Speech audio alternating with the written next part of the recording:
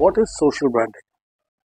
Social branding is a unconventional campaign which uses a combination of films and a variety of initiatives to create a brand buzz.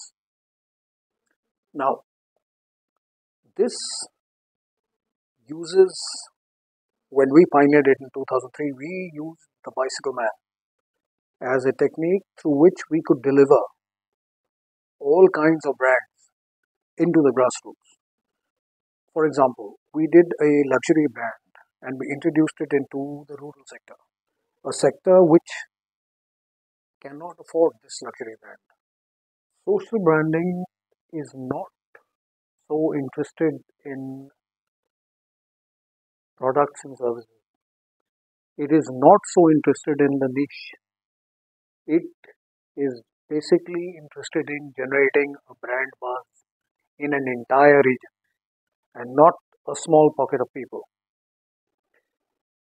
Social branding's purpose is to generate a brand buzz.